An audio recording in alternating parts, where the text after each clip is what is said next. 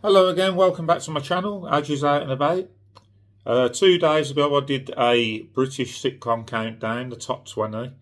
But it proved so popular that I'm now having to include an extra 10 spaces. People are asking me, where's this one, where's that one? And I was like, well, I couldn't fit them in. So by popular demand, I'm creating an extra 10. So it's going to be the top 30. And even then it probably won't be enough. But I'm doing what I can. So another 10 are coming up. Stay tuned, get comfy, and I'll see you shortly. At number 30, Bless This House. Running from 1971 to 1976 for 65 episodes, the show followed the lives of the Abbott family, a normal 70s suburban family.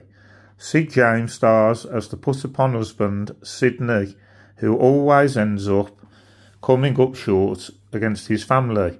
Also starring in Bless This House were Diana Coupland and the children Sally Geeson and Robert Stewart. There was also a film spin-off in 1972. Number 29, Man About the House. Running from 1973 to 1976, this precursor to George and Mildred seems horribly dated now, even down to the way it was filmed and the fashions that were worn. The series was about a young man, Richard O'Sullivan, moving in with two young women played by Paula Wilcox and Sally Tomsett. Their landlords lived downstairs, George and Mildred. Mildred with her desires to live her life, and George, who has already given up on his, the original Mr. Boring. At number 28, Desmond's. Running from 1989 to 1994, Desmond's followed the life of a Guyanese barbershop in Peckham.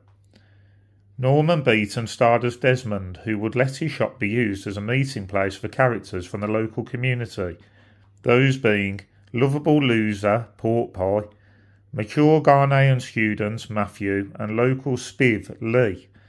Desmond dreamed of retiring back to Guyana, and his character was in the process of going home when in 1994 Beaton collapsed from a heart attack at the airport and passed away at just 60 years old.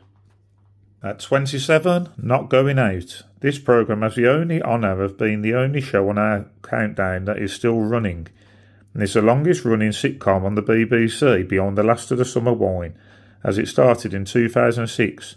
The series started with a work-shy ice cream man called Lee, living with an American flatmate, Kate.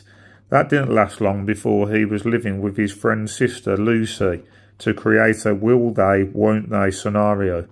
Spoiler alert, they did. They ended up having 3 kids. At 26, Last of the Summer Wine. Oh yes, it had to be included on here, just for how long it had run. From 1973 to 2010, and a staggering 295 episodes, making it the longest running sitcom in the world. It follows the lives of 3 old age pensioners who act like children and in more and more ludicrous situations. It starred Peter Sallis and Bill Owen, and they were often accompanied by the likes of Michael Aldridge, Brian Wilde or Michael Bates.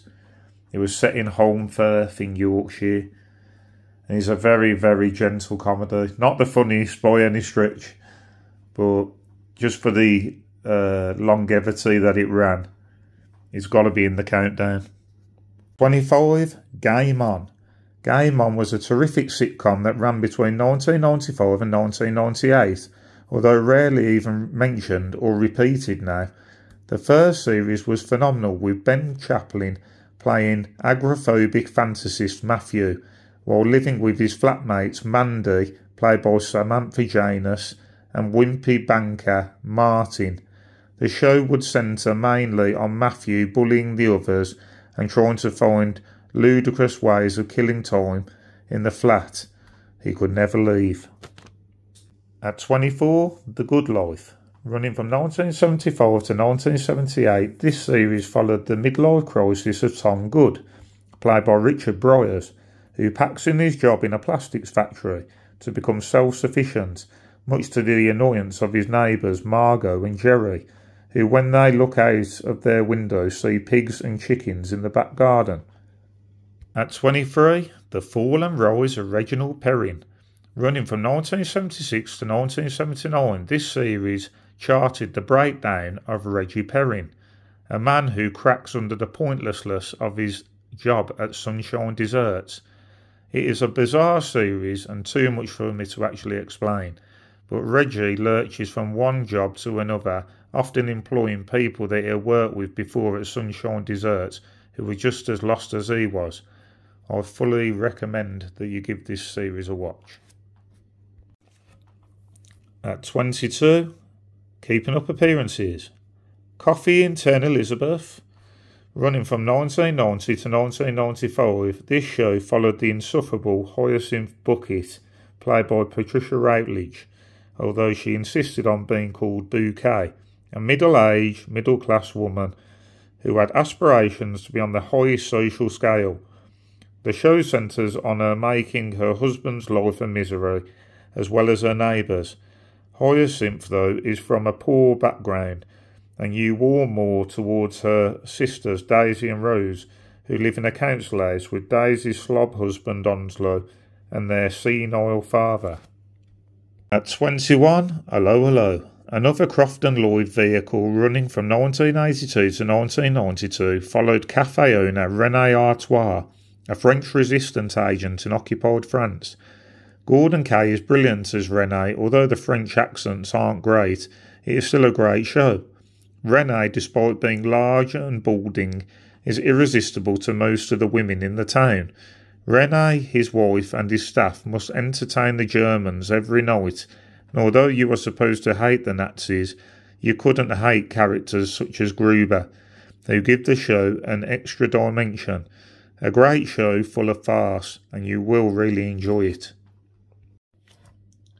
Alright then everyone, that's been my extra countdown of British sitcoms. I know there's a few on there that, you know, never made the grade, and I'm sorry, look. But if you've liked what I've done here, let me know if you want me to do something like this again, and, you know, I can do that.